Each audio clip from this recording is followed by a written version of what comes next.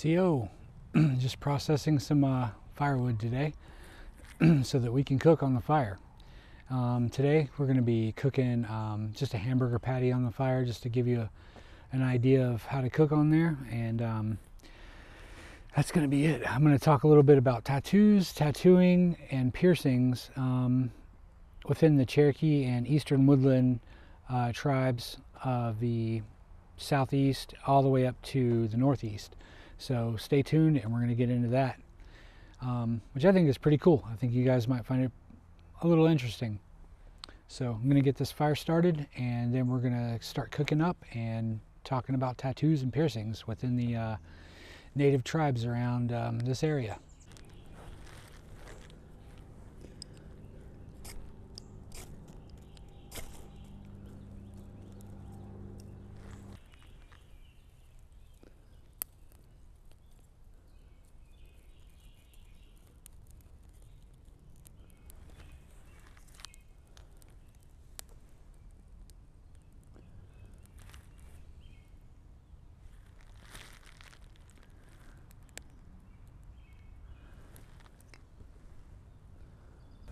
So basically what we're going to use today is going to be this guy. It's just a mess tin.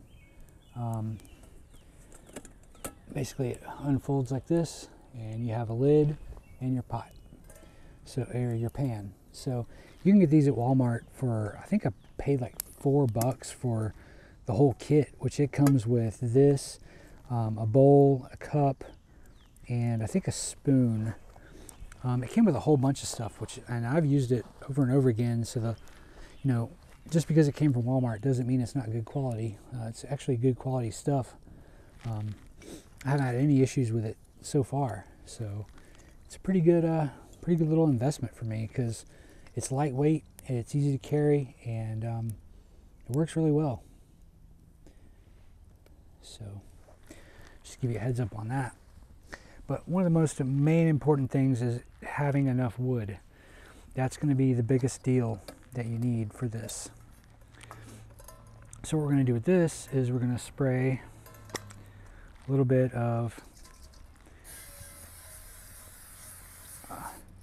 olive oil, cooking oil.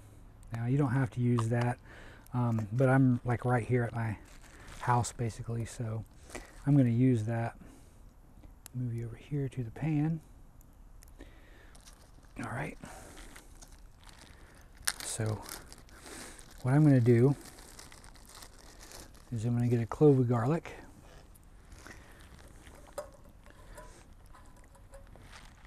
And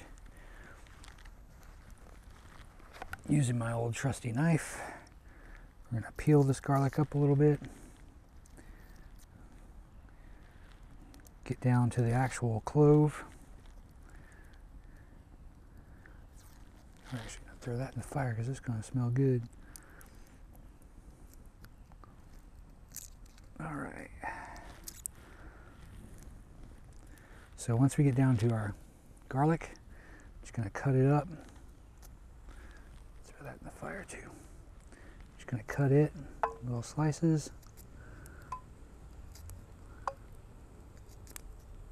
And I love garlic. Garlic is one of my favorite things in the world.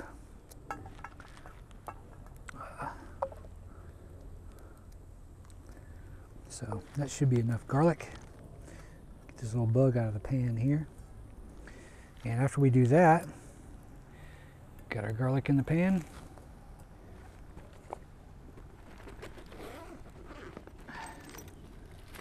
I'm going to grab our hamburger patty.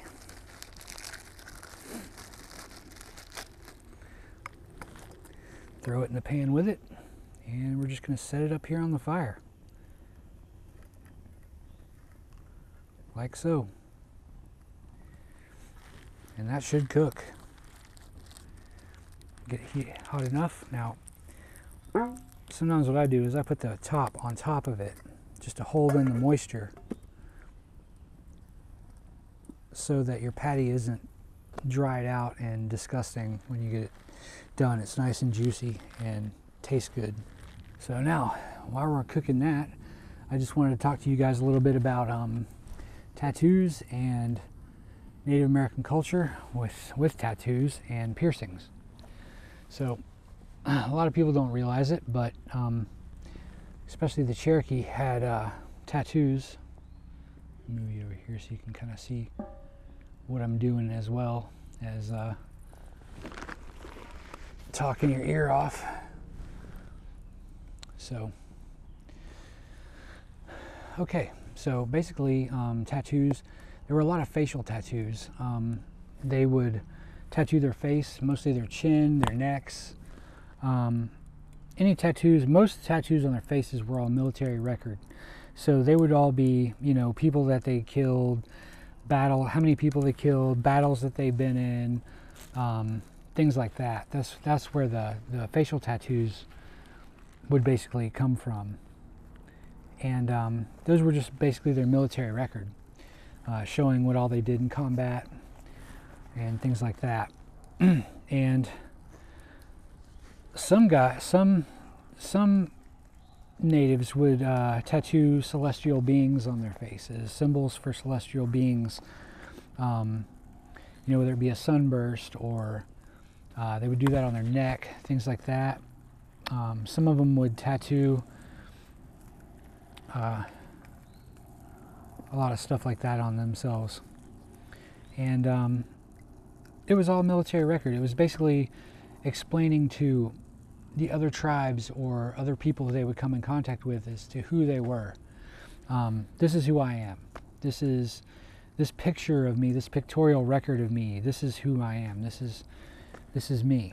And which I find really interesting, because even today, I mean, you know, we get tattoos and it's basically telling you who this person is, just based on their tattoos, their past and what their interests are, things like that. So I've always thought that was really, really interesting.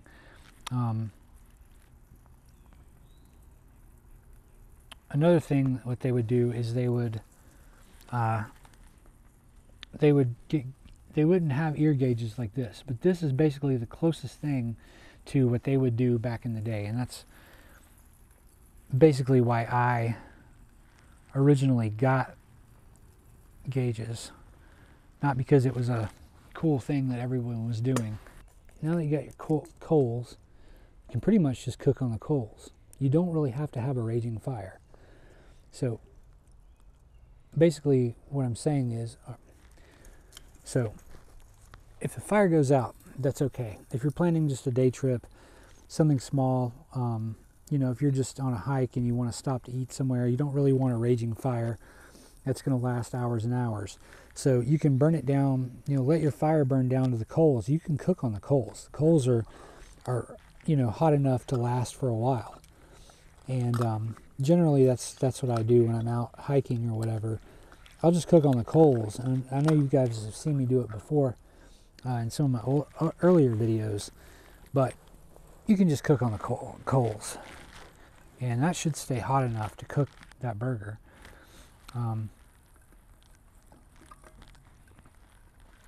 And you can even stoke the fire back up and get it, you know, back to hot, or back to flaming up. See, it's almost, and it's cooking now. And I'm just going to take my knife,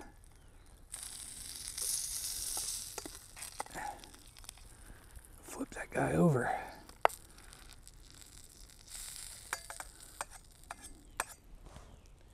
All right. We'll get that guy going again. Piercings with the gauges and things like that. With the gauges, they wouldn't do gauges. Well, some of them had ear spools, kind of like this, but they weren't, you know, acrylic and stone. Well, some of them had stone, but they weren't acrylic and plastic and things like that, silicone and all that good stuff. They were stone, bone, wood, things like that. And a lot of Cherokees would actually, what they used to do is they would slit their lobes, and they would take their lobes and pull them back, and they would try to get them as big as they could, and they would wrap their lobe with copper, and that was basically a status symbol. Sorry, smoke is like right in my face. And when they would go into battle, sometimes they would take their lobe. God dang, man. Yeah, I know, it's funny. They would take their lobes and they would stretch them around behind their head, and they would tie them together with copper wire. Basically, what they would do is they would use that as sort of like a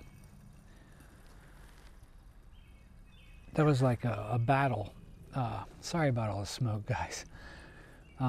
When they would come back from battle, if their earlobes weren't pulled out from being in hand-to-hand combat, you were a pretty bad dude. Because hand-to-hand combat, they would try to rip those out. They would try to rip their earlobes, or kill them.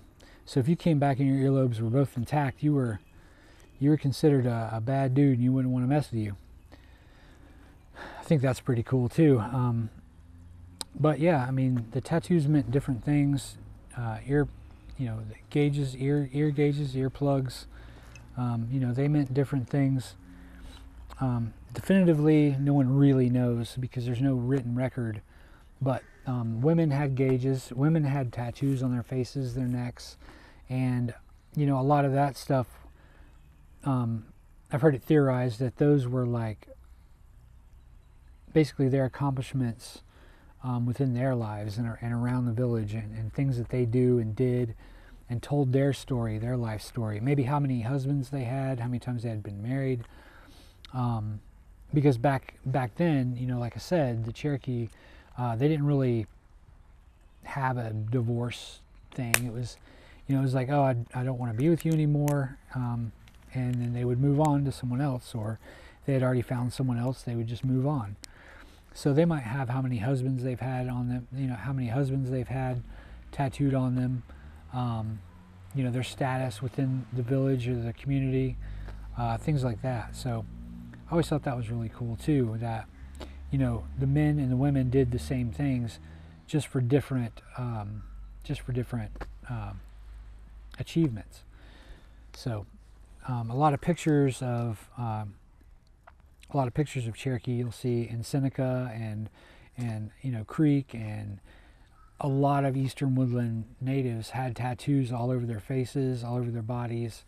They would have strange, piercings, maybe some through their nose, through their lip, going back to their ear, just different things. And some of them would actually scar their side of their mouth, and that would be, it might be a storyteller, it could be a village speaker, something like that, to symbolize that they talked, that they were a storyteller, or someone who talked within the community, within the elder community, things like that.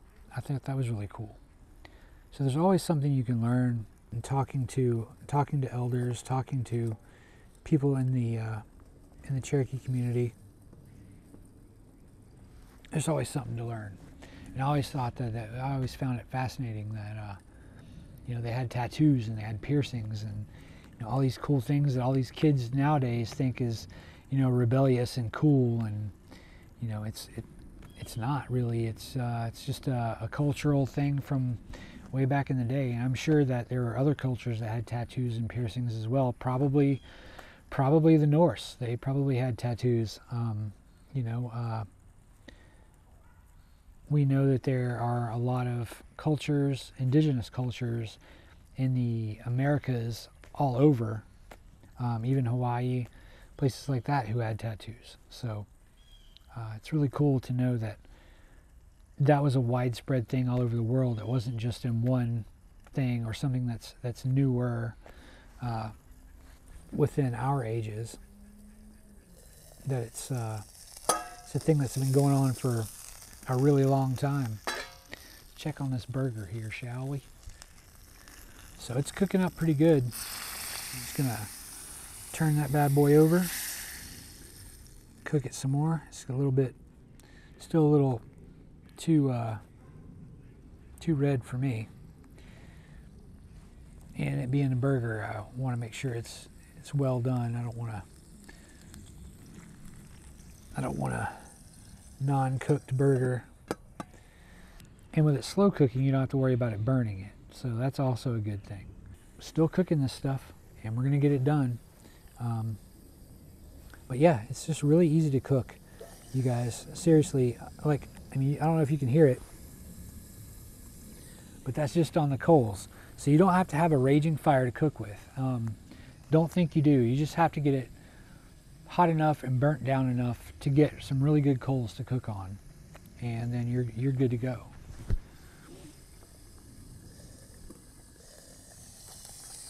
I mean, that thing is cooking up good, and if you could smell it, you would know it smells good,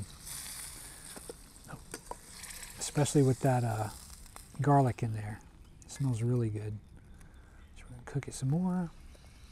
This side, it's almost done. It is almost done.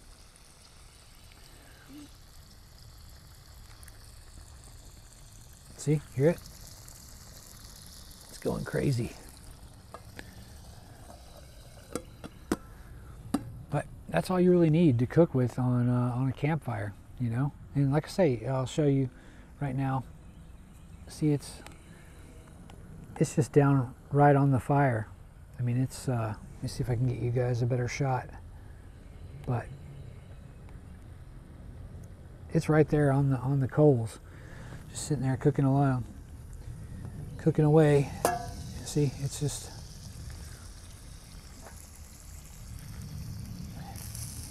boiling away, and it's just on coals. So the myth that you have to have a fire to cook with is just that. It's a myth. You don't have to have a raging fire to cook on. You just need it. Just need the coals hot enough to cook on. And that's what we got right here. Man. And like I say, it's great for hiking, things like that.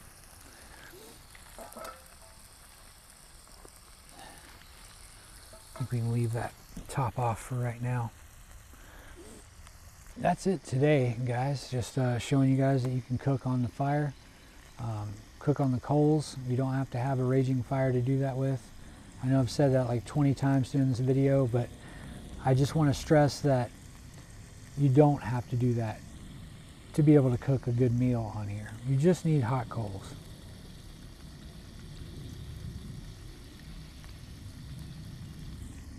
It looks really good. It's almost done, so I'm going to let you guys go, and I'm going to eat this thing, and I'm going to enjoy my dinner. Cooking on the campfire, it's great. I might actually just sell my stove and cook out here all the time because I like it. It smells better. Cooking in nature gets you more in touch with nature and fire and just all the things I love. I'm outdoors. Now if it was raining, that'd be a different story. I'd probably be wanting my stove back, but you know, for this purpose it's good. You know, it's good to get out and do things like this every once in a while, just to sort of test it out and be outdoors and be outside and do things that, you know, you don't normally get to do. It's good. It's good for the soul. It's good for your heart. It's good for practice. Good for your mental stability. So, all right. You guys have a good one. I'm going to go eat and take it easy. Happy Mother's Day to all you mothers out there. If you're watching, happy Mother's Day to your mothers. And we'll catch you on the next one.